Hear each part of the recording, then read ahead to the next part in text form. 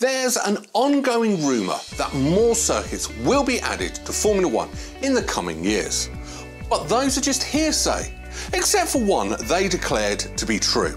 The Las Vegas Grand Prix is about to make a comeback next year, probably taking place during the Thanksgiving weekend for everyone to see. Formula One officially announced it, and the race makes its return to Sin City since 1982. The drivers, they're all going crazy as they are looking forward to this.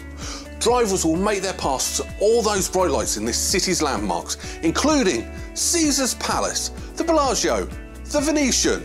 Resident honey badger Daniel Ricciardo even joked about thinking of retiring, but pushing it back for Las Vegas.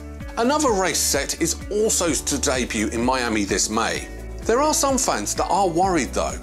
They think the drivers and their staff will all be overworked because of the new plans. Doesn't this make you question how tiring it is to transport cars per team? Formula One teams look so luxurious and glamorous, so let's have a sneak peek of their very intense efforts. 23 races, 22 countries, 5 continents, 10 months, back-to-back races, 50 tons of freight per team, and 150,000 kilos of media equipment. Other than those, you also need to think of the cars, the spare parts, team employees, and of course, the drivers.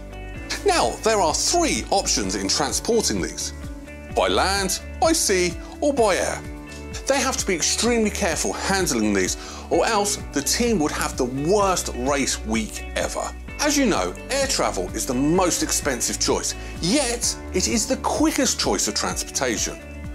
They only put the most critical and vital equipment here to ensure that they're all secured.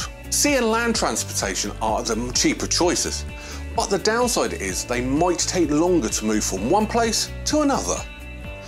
They are also the more environmentally friendly choices, so these are the team's first option all the time. Since Formula One vehicles are really expensive, they have to be treated delicately compared to other cars. You can't just place them in a normal cargo container.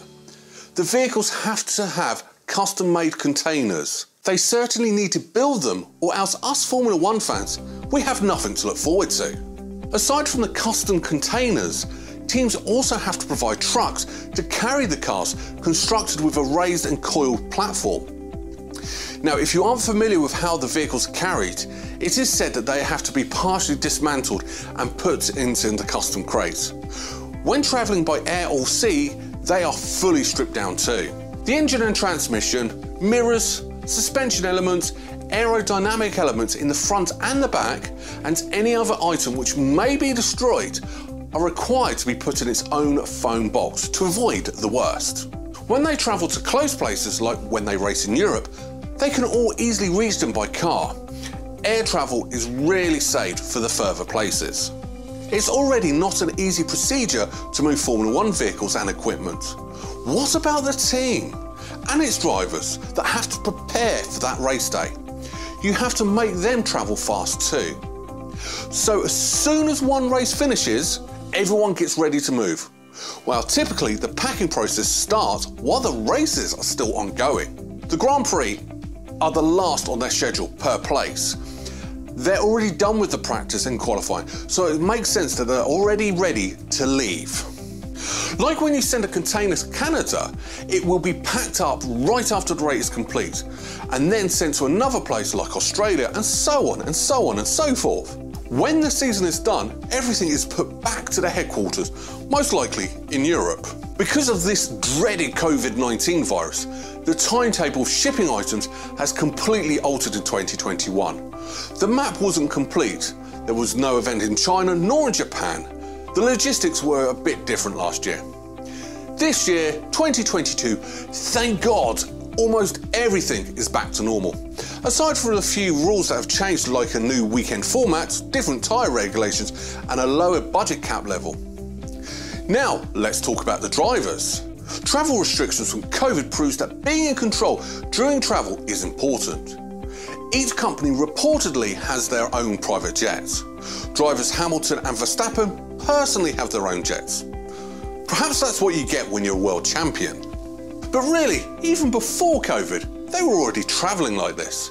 Schedules are oh so packed and you need safe and reliable vehicles to go all over the world. The drivers are the most crucial members of the team, so private jets allowed increased flexibility and privacy for the team. They aren't required to have private jets, and they can choose to board commercial flights if they want to. Knowing how rich teams are, these are just nothing to them. If all these schedules for travel and transport aren't followed, teams may miss important schedules, just like Haas. During the 2022 second pre-season test in Bahrain, everyone was already anticipating the arrival of equipment ahead of the 3-day testing. Because of an unfortunate problem with the cargo plane, Haas cars and spares arrived late. The Haas Formula 1 team risked having a delayed start to the second pre-season Formula 1. They've already been through a lot this season, and it's only just started. You can see how crucial being on time is in Formula 1.